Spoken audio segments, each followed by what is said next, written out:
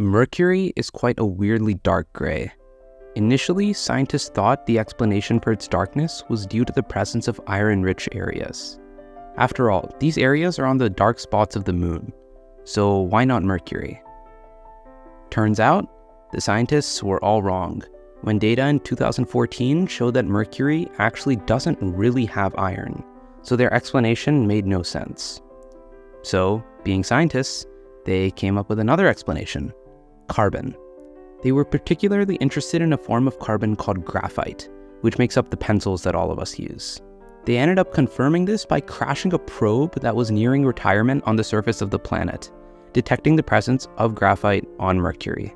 It's actually quite difficult to see the surface of Venus. It has extremely thick clouds of sulfur that block a lot of visible light. The Soviets had actually ended up landing on Venus in the 70s and 80s, and showed humanity the first glimpses of its surface. It's actually not as orange as you may think.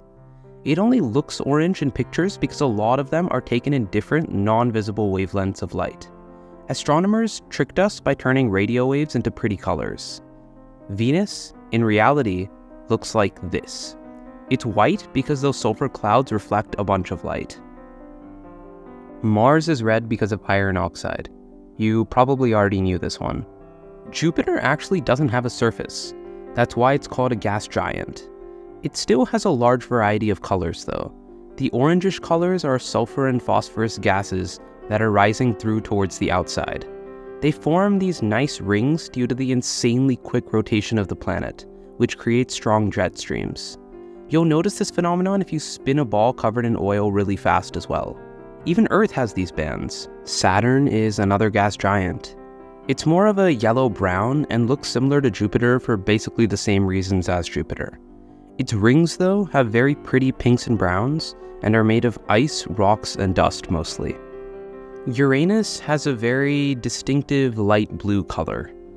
The reason for this is the methane present in Uranus's atmosphere in large quantities.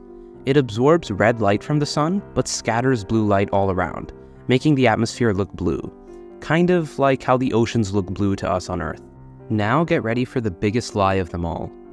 Turns out, Neptune actually looks like this.